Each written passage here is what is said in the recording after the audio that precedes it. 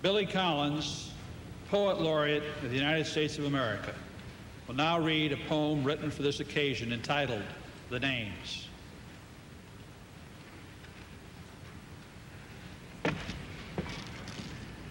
This poem is dedicated to the victims of September 11th and to their survivors.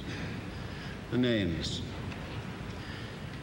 Yesterday I lay awake in the palm of the night. A soft rain stole in, unhelped by any breeze, and when I saw the silver glaze on the windows, I started with A, with Ackerman, as it happened, then Baxter and Calabro, Davis and Eberling, names falling into place as droplets fell through the dark, names printed on the ceiling of the night, names slipping around a watery bend, 26 willows on the banks of a stream.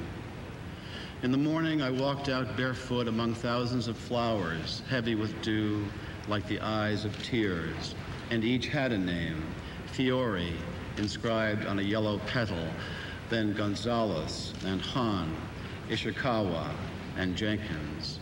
Names written in the air and stitched into the cloth of the day, a name under a photograph taped to a mailbox, monogram on a torn shirt. I see you spelled out on storefront windows and on the bright unfurled awnings of this city. I say the syllables as I turn a corner, Kelly and Lee, Medina, Nardella, and O'Connor. When I peer into the woods, I see a thick tangle where letters are hidden as in a puzzle concocted for children.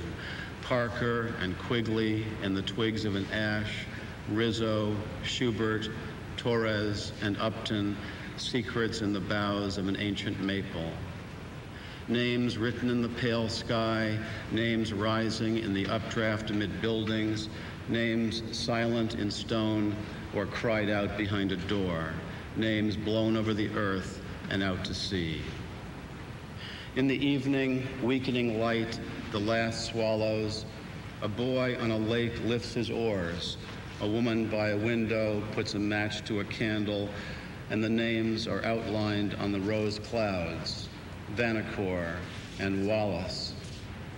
Let X stand, if it can, for the ones unfound, then Young and Zeminski, the final jolt of Z.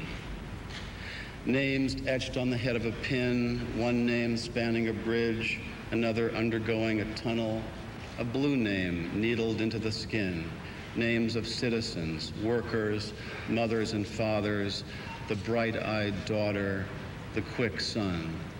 Alphabet of names in a green field, names in the small tracks of birds, names lifted from a hat or balanced on the tip of the tongue, names wheeled in to the dim warehouse of memory, so many names, there is barely room on the walls of the heart.